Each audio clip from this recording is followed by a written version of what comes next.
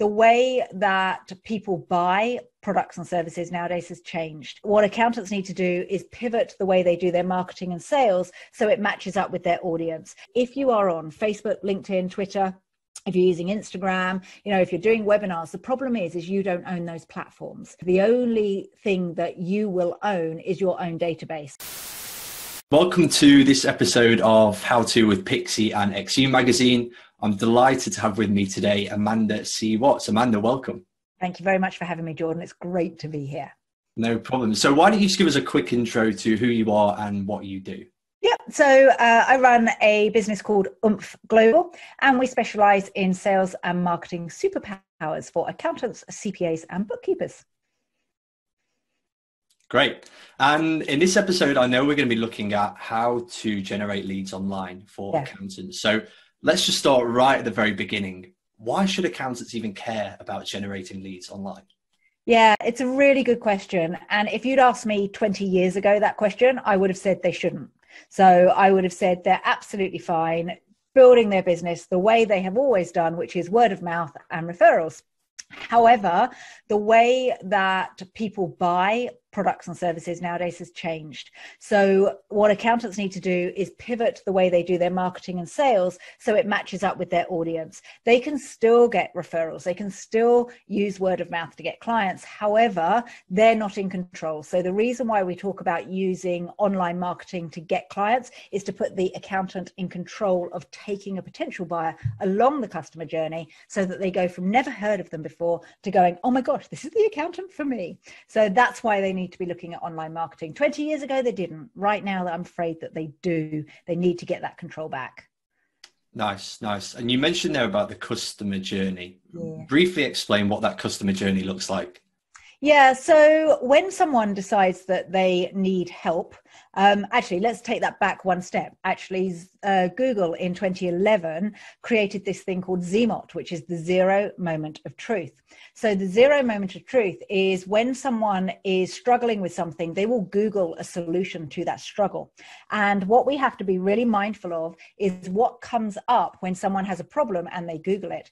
Is it you and your accounting firm, or is it your competitor's accounting firm, or is it absolutely nothing and the business coach out there is getting your clients because they're really good at showing up on Google? So the zero moment of truth is the start of the customer journey where someone is in Google or even Facebook or Twitter or LinkedIn typing in going, how do I do my accounts? Or can I claim back for this on my tax? Or I don't like my accountant, where will I find a new one? And we have to make sure that we control the start of that journey and then take people, so these ideal clients, along that customer journey so that they can then buy from you. So it starts off with the zero moment of truth. You have to show up so that you can then become someone who is an advisor to these prospects. So they then go, oh, do you know what? Actually, I want to work with you, ABC accountants, because you've supported me throughout all of my research and I trust you. That's a very quick overview of the customer journey. Great. Okay. One of the things I'm always conscious with when it comes to accountants and marketing is the idea that a lot of these kind of target businesses, especially some of the bigger ones, they probably already have accountants. So it's not like me going out to buy a new pair of trainers. I'm just looking for some new trainers. I might already have a perfectly good pair of trainers. And in this case, businesses might already have a perfectly good accountant. So what can other accountants do to put themselves forward as the next best alternative? Yeah, absolutely. So what I have done is created something called the traffic light method. And the traffic light method takes the accountant's potential buyer on a journey, and it works really well for accountants who are trying to take other people's business. Okay, so it starts with red, then goes to amber, then goes to green, and it follows like this. So when someone's at red, they don't know they've got a problem. So the kind of information that an accountant has to create when there is a business that's with another accountant is to highlight the mistakes that business might be making from using the other accountant. So the 5 big mistakes a restaurant's making when it comes to choosing their accountant, for example. Okay, so that's when they're at red. They don't know they have a problem. So your job as the accountant is to disrupt and illuminate the problem. Okay, first part of the traffic light method. Second part is when they're at amber. So you've disrupted someone in their tracks going, oh my God, I didn't know I was making those mistakes. And now you have to educate them through content and through conversations to say, you know, this is the mistake you're making, but here's how you overcome it. And you have to give so much value and give the answers when people are kind of Googling, why am I making this mistake? How do I overcome that mistake? That people then go, oh, do you know what? I now understand. I now know what I'm missing. Who can help me? And that's when on the traffic light method journey, they go to green and you're at the case studies. This is why our accounting firm's great. So the customer journey is described a lot for accountants as the traffic light method. They go from interrupting and illuminating and disrupting the pain that your ideal client's going through, educating them, and then finally showing that you're the accounting firm for them. Unfortunately, most accountants just say, I help with tax, now buy my stuff, and miss out that entire traffic light method journey. Does that make sense, Jordan? Yeah, that makes sense. So what we're describing here is like the full marketing funnel. Yeah, exactly. Not this way around. Yeah, taking people exactly. from being unaware of even having problems to wanting to actually buy from another accountant. Absolutely. So, And sorry, go on. No, go on, please. I was going to say, when accountants do marketing and they get word of mouth referrals, they've completely skipped everything in the red and amber categories of the customer journey. And whilst it might be great that they look up and they ask for that referral, they're going to fight you on price because they haven't seen your value. So that's why the customer journey is so important. Is, yeah, you can still get clients through word of mouth, but they're going to be the crappy clients. I call them vampire clients, the kind that suck the life out of you. Whereas if you're purposefully doing marketing, you'll attract the higher value clients that will see your value before they even get into a telephone conversation with you.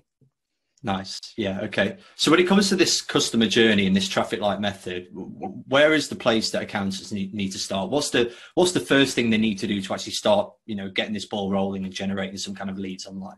Yeah, absolutely. So first of all, they need to wake up their ideal client. So it starts with the red content, the disrupt and illuminate. And one of the things that I talk a lot to my clients about is you only need really one piece of red content. You only need to disrupt once. So that's creating an ebook or something that is of value that says, these are the 5 big mistakes you're making. Here's the 7 big mistakes. Here's an outline of a diagnostic so that you can then actually find out actually you're making these problems. It's something that gives huge value, and preferably in exchange for an email address. Okay, so one thing I would like all of you who are listening today to understand is, if you are on Facebook, LinkedIn, Twitter, if you're using Instagram, if you're doing webinars, the problem is you don't own those platforms. And the only thing that you will own is your own database. So the people who have signed up and given you their email address. Now, 2 examples very quickly of how it's so important. Like, I have realized this recently. So in the past 6 months, I've had my Facebook advertising account cancelled 4 times. I've been shut out of LinkedIn for an entire week mid-launch of a program. Okay. Now, because I have a database of 15,000 accountants, that did not ruin my my lead generation, and it didn't ruin my opportunities. However, what I would say is that if I had been reliant on LinkedIn and Facebook to fill my program, I would have been stuffed, completely stuffed. So the first thing that they need to do is get people's email addresses in exchange for that red content, because once you've got someone's email address, you can then take them on that customer journey. That would definitely be their first step. Nice. Yeah, I agree. I think a lot of the time accountants tend to focus on vanity metrics like numbers of followers and connections on LinkedIn. And it doesn't necessarily translate to business. Just because somebody follows you on LinkedIn doesn't necessarily mean that they're an ideal client or would even consider working with you down the line. So a big question to you guys is, do you want to be rich or do you want to be famous? What about both? You can be both, but you have to be rich first. Okay, so everything that I do when I talk about marketing is generating those leads and finding a way to get those leads into conversation. So it's always it's known as direct response marketing. So it's making sure that you get some kind of response from your audience. A like and a comment is not a response that you're looking for. You can take a like and a comment into some direct response, but you have to purposely take that action. So yeah, you can be rich and you can be famous, but I used to be super famous, but I tell you, I wasn't rich. Whereas now, when you combine the 2 together, it can catapult your success. But you want to be rich first, not famous first. Great. Okay. So once people have created this ebook, they've created this piece of red content that's going to really disrupt people. Yep. where do they go with it? How do they promote it? How do they get it right in front of the right people in order to get their email addresses? Yeah, absolutely. So we have to ask people to buy. So I can guarantee that as an accountant, you will be on people's email addresses, you will be watching them on Facebook and LinkedIn, and at no point, even if you want their services, you don't reach out to them. So what we have to do is understand that people do not reach out, even if they really want your help, and we have to give them the opportunity to respond to us and go, oh, thank heavens they reached out. So for an accountant, what I want them to do is every time they get a like or a comment on their social media, they then reach out to that person and say, thank you very much. What resonated? Is there anything I can help you with? Okay, start that conversation. Exactly the same with regards to anyone that you're connected with on LinkedIn. So there's a formula that we use, which is you go hunting. So you connect with your ideal clients on LinkedIn or Facebook or Twitter, and I call that going hunting. Then what we do is we advance through messaging and through starting conversations. And then if those advancing messages and the advancing marketing that we're doing doesn't work because the buyer isn't ready to buy, it's not because you're rubbish at, marketing. Sometimes people just don't buy because it's not the right time. So then what we do is we go farming, and farming is the providing of the good content and staying in touch with people and nurturing. That's the nurturing part of the business. So you choose your ideal client and you go hunting for them, you advance them into conversations, and then you farm your list over years and years and years, because not everyone buys straight away, but you farm them through giving excellent value. And then eventually when the time is right, they might just say to you, actually, the time is right. Can we have that conversation? Cool. Okay. So give me an example of what this conversation looks like in practice. So let's say you've posted something on LinkedIn. I've hit like, I've left a comment saying, oh, I really like this article, Amanda. What's going to happen next? Yeah, so I'm going to send you a message, Jordan. I'm going to go, Jordan, thank you so much for commenting on my update. I would love to know what resonated most. And then you would respond with, oh, I thought it was great because you did X, Y, Z, or you said X, Y, Z. And I would say, that's fantastic. Is marketing a priority for you right now? And someone would go, no, not really. I'm focusing on systems. And then I would then turn that around to, why do you want systems? And I'd understand where that prospect is in their thinking, okay? Because actually many people, whilst they would, and especially with accountants as well, you think that you have to get your app sorted and your systems sorted. However, what you need is ideal clients, and then you can work out what systems and apps you need. So I need to diagnose and help you diagnose. So the messaging backwards and forwards, which I want you to do for your clients, so I'll give an example for you to do with your clients, is you would say to them, right, what's your situation like in your business? Is profit more important or is cash flow more important for you? Then they'll come back and say, well, profit's more important. And you can say, what's your biggest challenges around profit? And they can open up and share that with you. And then you can say, do you know what? I'd love to jump on a call for 15 minutes, see if I can help you. Is next Wednesday a good idea? And they'll say, yeah, that's great. So you then have a call in the diary. Remember, the only way you'll get clients is through conversations. Conversations leads to clients. So your job every day is to generate those conversations. And if I don't have I would say 6 calls in my diary on my sales days, like sales conversations, I get the heebie-jeebies. And you as an accountant should be feeling that as well, because your job is to create loads of leads so you get the high value clients. Conversations is what you need to be generating. Okay. This all sounds really great. And I guess the question that might be in a lot of accountants' minds is, this also sounds extremely time consuming. Yes, it is. How on earth am I going to find the time to sit on LinkedIn and respond to everybody that likes and comments on my posts? How much time does this take ideally? Yeah, so 5 hours a week initially is what we say. Then what happens is you're going to find you're saying the same thing time and time again. When you find you're saying the same thing time and time again, then you get some support. So you could get a marketing assistant, you can outsource it. There are plenty of outsourced marketing people over in the Philippines, for example. There's a company called FreeUp. And what my clients do, especially when they do my momentum program, is they learn how to do it themselves. They test everything. So it's hard work for a couple of months and it's exhausting. And then you go, right, now we have the formula. Now we get some support, and it works really, really well. So yeah, it is hard work. But what I would say is, if you don't put the effort into marketing and sales, then how are you going to get the high value clients that will then free up your life so you can have the freedom that you're looking for? You've got to do the hard work.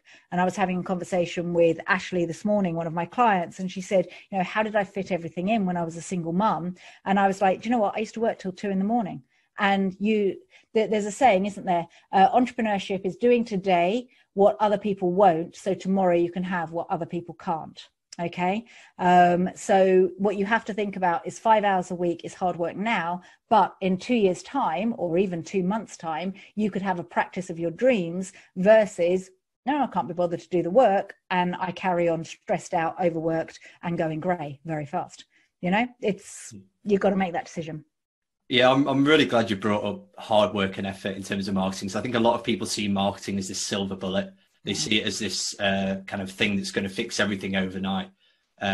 In reality, it doesn't work like that, does it? You know, it takes time. You have to figure this stuff out. Even if you have a process to follow, there's still like a period of actually like figuring it all out and getting it to work for you. That you have to test and measure. And I've got some clients that in week 2 of my program will go and get a 20 grand client. I've got others where 9 months later, they're still, you know, testing and measuring, and they're just getting clients. Now, I tell you the one thing though, is that those in week 2 who get clients are the ones that take action fast. They're the ones that do as they're told, that don't question, and just actually move that needle super fast. The ones where it takes months are the ones, and I'm really sorry, but the ones that go, I can't do that. Oh, I don't know whether I could send that message, or, oh, I don't know if I could record a video. And there's so many mindset blockages that you have to work through the mindset stuff first. And it might sound a little bit woo-woo and it might sound a little bit out there, but it's your mindset that's holding you back, not time.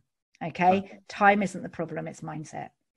Let's pivot really quickly into mindset then. What would you say are the top 3 mindset tips and tricks that you have for accountants that are trying to get into this frame of mind of generating leads online?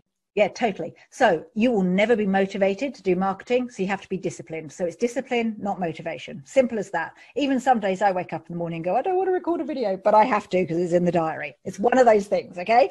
So it's discipline over motivation is the first thing, okay? There is no magic mindset pill. It's understanding that it's a thing called the compound effect. So the post that you post today might get you clients in 3 months' time, but if you post a post today and tomorrow and Wednesday and Thursday and Friday and Saturday, all of a sudden that compound effect kicks in and you start to get the flood of leads. But most people give up just before that compound effect really kicks in. So you've got to keep going, you've got to keep going, you've got to keep going would be the second thing. And the third thing is, do you want to be rich or famous? So that's the mindset thing. It's very easy to create content. Focus on direct response marketing, which is getting a response from people that gets them into conversations. It's conversations that lead to conversions, not content. Okay, content won't get you clients. It will build trust, but it will not get people reaching out to you until way down the line that compound effect just kicks in. All right, so they would be the 3 big things that I would say. And don't ever expect to love marketing. It's not your job. You love accounting. You've got to do it though. I don't love accounting, but I still have to keep an eye on my numbers. It's got to be done. So you mentioned a few times already that conversations equals clients. So aside from some LinkedIn outreach and maybe messaging people on other social media channels, what other advice do you have for accountants in order to generate as many conversations with prospects as possible? Yeah, you have to ask at all times. So if you, and I know that we're talking about LinkedIn quite a lot, but if you look at your LinkedIn profile in the about section at the end, well, first of all, make sure you use all 2,000 characters that you're able to use. But at the end, I bet you don't have a call to action. Okay, simple as that. If you write a blog, I bet at the end you don't have a call to action. I bet on your website you don't have a way where I can download a piece of read content. Okay, I bet if I look at every single page on your website, it's just bland and boring and speaking Accountanese and not talking in your ideal client's language. There are so many gaps in accountants marketing everywhere along the board that actually if you just tighten it all up and constantly are saying we specialize in helping these people to achieve XYZ, would you like to talk about this, you will get clients from it. Relying on a contact page on your website is not going to get you those calls in the diary. Another thing that I would suggest everyone is using, everyone in your team as well, is a link where people can book direct into your calendar. So rather than having that email tennis backwards and forwards, let's have a way where someone can book straight into one of your team's calendars, even if they're working part-time. Just open up their calendar on the times that they work, and that takes away a lot of the heartache and the pain. You can have one for prospects, you can have one for clients. Life will become so much easier. Nice. Okay, rounding off then, I know we've covered quite a lot of ground in the last 20 minutes or so. Yeah. Let's boil this all down into an action plan. What are the kind of 3, 4, 5 steps that people need to follow right now in order to get moving with this stuff? Yeah, absolutely. So to go hunting, and I spoke about hunting earlier, to go hunting, you need to be super clear on your ideal client. And that means that you have to do that dreaded word, which is niching. And I talk about niching your marketing, not your practice. So I want to take away all that fear. All we're doing is running a marketing campaign to test to see if it's a good hunting niche for you. Okay, so the first things first is close your eyes and jump and go, actually, I'm just going to target these people. All right. The way that you choose whether or not they're a good ideal client for you is to choose a business that has money. So probably a turnover of 500,000 if you want to offer advisory. It's a business that you can find easily online, and it is a business that you like and respect. Now, you don't have to love these people. It doesn't have to be all about your passion, but you have to like and respect these business owners. Okay. So you choose your hunting niche. The second thing is making sure that your message is not bland and boring. So not I'm an accountant, it's I specialize in helping these people overcome these problems so they can have this kind of life. So it resonates with their heart and their head. Okay, it's really important that it is relevant and resonates. So that's the first thing. The second thing is have the foundations in place for your mindset. So that's understanding that marketing is a roller coaster. You're going to have massive highs when you make a sale, and you're going to have massive lows whilst you're tweaking and measuring it. You need to make sure that your mindset is strong enough and you're disciplined that you enjoy the highs and you go, oh, I expected a low, let's get out of it. As simple as that. Then the third thing is that you need to book audition calls. So an audition call is a 15-minute conversation where you see if your ideal client is a really good fit. You do not go and have hour-long sales meetings because you are just wasting your time. And you 100% agree with me, Jordan, and you've been through this yourself as well, haven't you? You're very good at these things. So what we need to understand is that you need to audition your clients. You need to put yourself in position of control, and you don't just take on anyone. So you don't want a practice full of vampire clients, you want a practice full of high value clients. And then once they've been auditioned, if they're a good fit, you can sit down and then propose your ideas to them, find out your ideal client's pains. But the first thing that you have to do is choose who it is that you're going after. Otherwise the rest falls down. Then get your mindset right, then only book audition calls. Don't ever go into hour-long sales calls, and then get people in sales conversations. They're the only 4 things that matter. That's all they should be focused on all the time. How do I go along this process? Nice, Amanda, that's been great. Thank you very much. I think there's a lot of great content that people can use there to get started generating leads online. Any final comments or thoughts? Yeah, prolific beats perfect. Okay, just take massive action and understand that you don't want to do it, but what you do want is high value clients, and you have to be disciplined to get it. Okay, so I would just say, just focus on why you're doing it. Don't focus on the fact that you have to do marketing and nobody wanted to do marketing. All right. Nice. Thank you very much. You're welcome. Thanks for having me.